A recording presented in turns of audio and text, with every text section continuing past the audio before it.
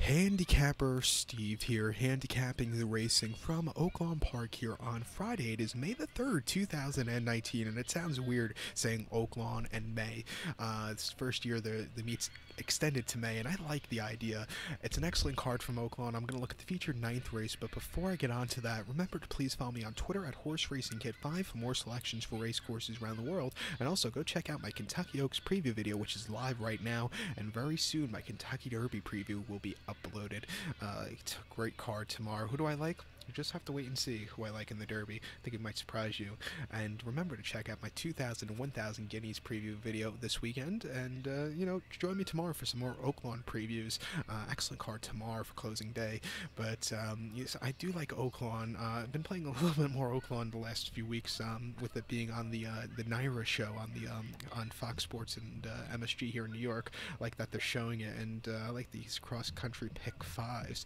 If it wasn't Derby weekend, I would have did a preview for this weekend's, but unfortunately I have a few other things to look at. So, but if I have time, I might do on my Twitter page. I might give you a cross-country pick 5 for Saturday. Let's go wait around for that. But let's get to the featured 9th race from Oaklawn, which is the Oaklawn Mile. It's going for a purse of $250,000. This inaugural race for 4-year-olds and upwards. Field of 11 horses going the distance of ground of 1,600 meters, or the distance of ground of 1 mile around the Oaklawn main track. 1,600, 1 mile. Remember, it's the first finish line. Top selection in the inaugural mile. I'm going to go with the number 2 horse, a Fight On.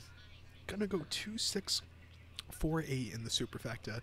2-6-4-8 super. Top selection of 2 horse, Fight On. This 4-year-old colt by Into the Mischief. Doug O'Neill trains. David Cohen fighting for leading rider gets the leg up. The horse's most recent outing came the 14th of April at Oaklawn. Good main track, mile 16th in the 5th season. He won by nose. He stalked early on from a wide post drop. He was a little bit wide. He got the lead in the stretch, but then he just kind of shortened stride. He held on at the end. I think the reason he lost, he won by a small margin, he didn't win by the bigger margin, was the wide post drop. Today's from the inside. There's going to be a lot of speed in this one. I think it's going to sit towards a stalker like he can do. But like I said, it was the reason he only won by the small margin, wide poster there. Before that at Oaklawn, mile 16th on a good main track, an opposite 50 claimer. He won by a nose there, and again, he stalked, he got the lead, and then he held on. A good run there. And then on Oaklawn, 1 mile and off 50 claimer. He finished 4th by 5 3/4 lengths. First start in Arkansas. He just never had the good turn of foot. Unfortunately, it just wasn't his day to win. And then Santa Anita on a good turf course, 1 mile off 6-2 claimer. He finished 3rd by 2 1/4 lengths. He stalked, looked like he was going to get away with it, but then he just kind of never excelled at the end.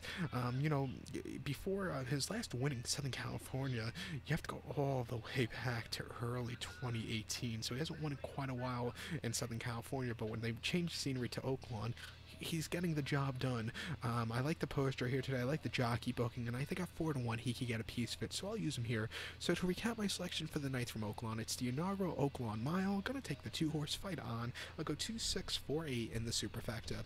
So go back to on. Please follow me on Twitter at HorseRacingKid5.